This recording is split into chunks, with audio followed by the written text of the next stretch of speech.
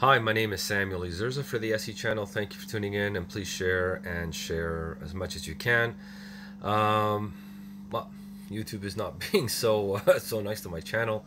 There's a lot of people out there who don't see my videos. They're good, and like I said, I try to bring you different type of different type of news that you won't see in the mainstream media.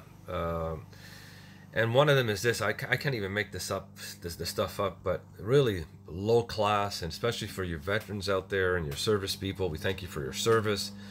Could you believe out there was 5 fraudsters indicted for millions of dollars scheme targeting thousands of U.S. servicemen and veterans? Can't get lower than this, man.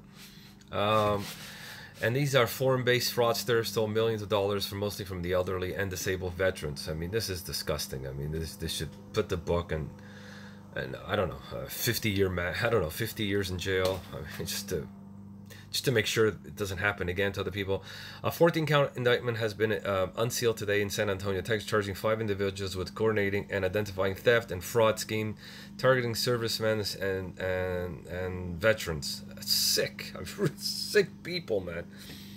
I mean, these people. I mean, forget. I mean, they normally go out there and they'll die for their country, but also, they come back. They're not very rich. A lot of them are poor veterans, don't have much money, and they still want to scam them. It's unbelievable.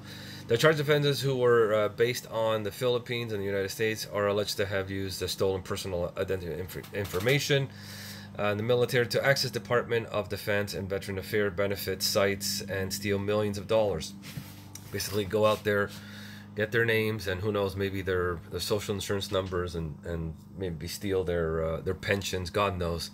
So let me see. The crimes charged today are reprehensible and will not be tolerated by the Department of Justice. These defendants are alleged to have illegally defrauded some of Americans' most honorable citizens, of course, and elderly and disabled veterans and servicemen, said Attorney General William B. Barr. Mr. Barr.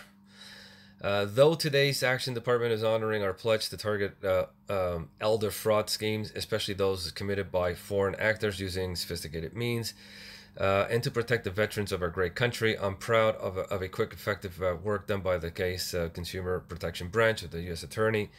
Our message is very simple, as said the U.S. Attorney Bash. It doesn't matter where on this planet you reside. Are you guys listening to this?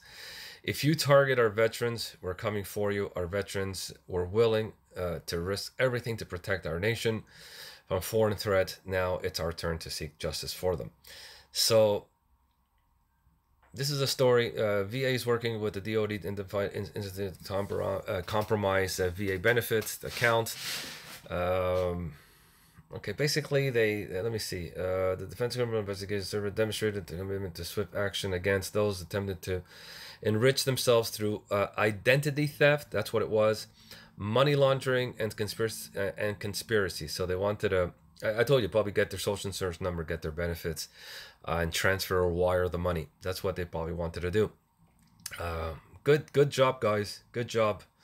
So yeah, here it is. If you guys want to read it, I'll leave a link to this. But you can get lower than this. You can get lower than this, man. I mean, going after our servicemen and the elderly and disabled veterans. I mean, how low can you get? Not making this stuff up, guys. The DOJ coming from the office. Thank you. Take care. God bless. God bless this republic. And God bless William Barr. This guy's good, man.